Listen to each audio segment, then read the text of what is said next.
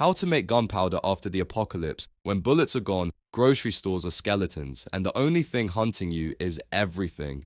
The cities are silent except for the wind rattling through glassless windows. The gas stations are graveyards guarded by the kind of people who smile when they see your ribs. You've got no ammo, no friends, and something's moving in the tree line, moving like it knows you. Solution: we're cooking up your very own boom dust. Start by finding charcoal, not the nice grill kind, the ripped from a burned out shack kind. Crush it down with a rock until it's fine enough to snort, but please don't, unless you want a lung tattoo you can't show off. Next, potassium nitrate. That's an old fertilizer, cave bat poop, or the crusty insides of fireworks you just found in that creepy uncle's shed. Scrape, collect, and don't inhale unless you want to see sounds and smell colors. Finally, sulfur.